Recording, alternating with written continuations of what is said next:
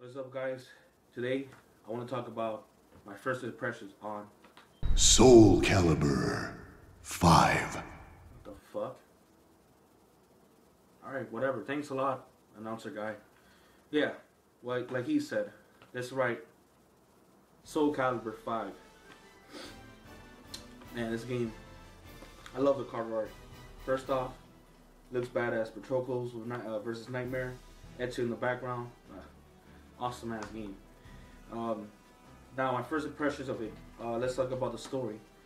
Now, I like the story though. It's pretty intriguing. You know how Patroclus' mission is to find Pyrrha, and he's trying to get rid of the Malfested because they're pretty much ruining the world, and how Soul Edge is taking over and whatnot. And I like how Patroclus saves Pyrrha from the Malfested, and it was very epic, very climatic. I love the artwork. The artwork seems, when it comes to it looks nice. Don't get me wrong. Like the little cut scenes where the still images and stuff.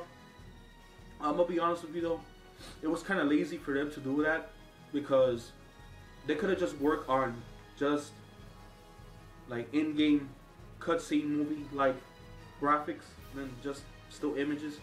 I just think it was kind of lazy for the team to do that, but whatever. It doesn't matter. At the end of the day, it's all about fighting, and the story. Don't get me wrong, Soul Calibur over the years, when it comes to the story, it's been awesome. Like it's been great, and Soul Calibur 5 story definitely is a thumbs up.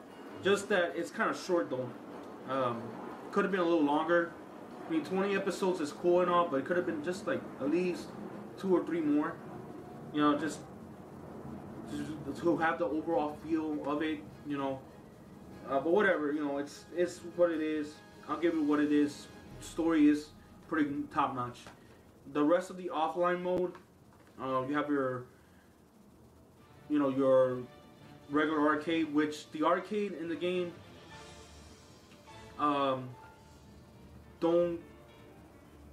it's really much just 6 stages. That's kind of disappointing. Unlike in Super Street Fighter 4, we have like 9 stages, and that is really cool. But this one only has 6, and the worst thing of them all is no intros or endings on any characters. What the hell? Like, that really sucks. So they went lackluster on the arcade with 6 stages only and no intros and endings. So very disappointing on that. So this is just the first impressions on the arcade and on the story. Legendary Souls mode, I'm gonna touch that until my full review of it. So I'll wait on that. The graphics in the game I really like, really nice. I mean, it looks just.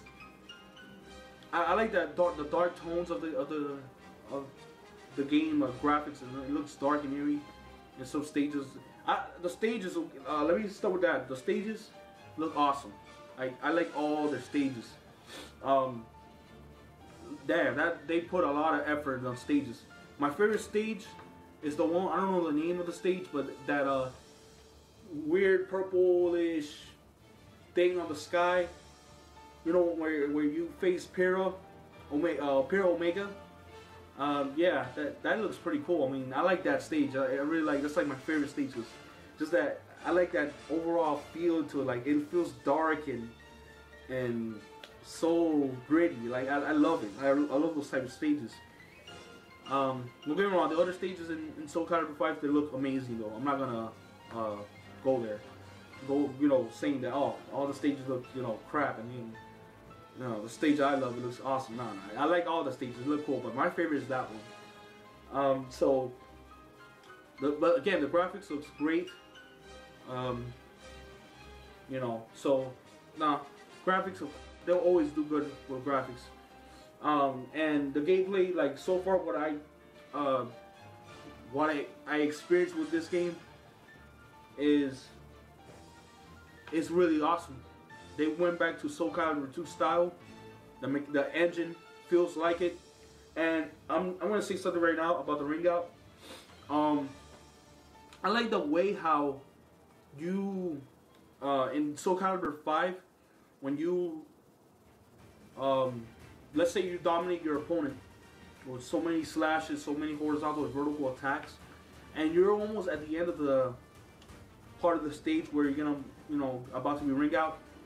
I like how the way they did it here, because when you have one slash, like you slash an opponent, he's not gonna automatically go to the ring out.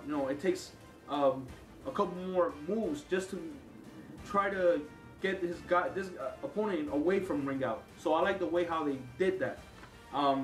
Not like in other Soul Calibur games like Soul Calibur 3 or 4, where you slash your opponents once and he's in the edge of the ring. You slash him with ease and then he's ring out. I don't like the way how they did that in those previous Soul Calibur games. In Soul Calibur 5, they fixed all those problems, and I'm glad the way that the ring out system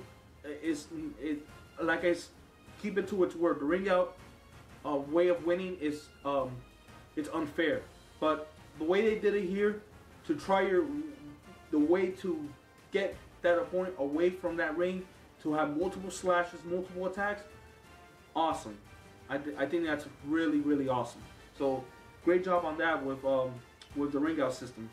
Now, my main is Mitsurugi. Mitsurugi is awesome. Like, he is like a top-notch character in this game, and I like the way how they made him really, really well. Great attacks. Man, I'm talking Mitsurugi is top-notch. But also, I always wanted to try Patroclus, because when I used Patroclus in the story, I was really happy with his character. Like, he has so many so many offensive attacks, juggles up the ass. Like, his freaking ultra, his super, critical edge, that's what's called. Critical edge is man, words can't explain it. Like, it just, you know what that refers to, so I like his critical finish a lot. Critical edge. I'm sorry, critical finish. That's Soul Calibur 4. No. Critical edge. I'm sorry that I feel a little bit sick. My nose is kind of stuffed up. I don't know why. Anyway, whatever. So, Soul Calibur 5 overall, I like the way it is. But this is just the first impressions of it. I haven't been playing the online mode yet. Not just yet, because I'm trying to complete Legendary Souls mode. I'm going to start doing that. I already completed the story last night. The story looks awesome. And Legendary Souls mode is the one I'm going to be aiming next. Play a little bit of arcade. Sorry, excuse me, burp. Try some new characters. Zwei, Jiba, Lexia. Some of them, they're characters that have the same move sets as their previous characters, like Taki, Shanghua, Keelik. Even though Keelik is in the game, Keelik is not like the Edge Master, so that kind of sucks. But that's why we have Jiba. So there's no point of having Keelik as just Keelik from the previous Soul Calibur games. A lot of returning characters: Ivy, Cervantes, Raphael, which I don't like Raphael. He's a faggot, vampire, loving, sucking faggot that joins with Twilight. That's how much I hate Raphael. I know I'm gonna get so much heat for this, so much thumbs out, that because I hate Raphael. The way I just hate the way he just does this little rapier bullshit style. I fucking think that shit is so gay, so lame. But I digress. Soul Calibur 5, in the end, it's a must get. I'm gonna do a full review on this game, put more in depth into the review. It's gonna be a little longer because you know how reviews for me. I mean, they have to have so much things on it, and I'll do a full in-depth review pretty soon, in a couple of days or so, maybe next week. So look out for that. And one more thing, I'm gonna open up a new channel on Blip.tv soon. So stay tuned for that. I'm gonna put a link on the description on the next video, so you guys can check out my new Blip.tv channel, because like I worked on a top 20 1990s kids cartoons of all time. I've been working that for a couple of days already. I'm gonna have that up soon once I make the Blip.tv channel as well. And one more thing, you know, I really appreciate you guys who can send me some questions. I just got one question, but I need a lot more questions so I can do some Q&As, because I would love to do Q&As. Like, that'd be really cool. You know, I always like to, you know, questions that like if any type of questions that you like to say, I would like to answer.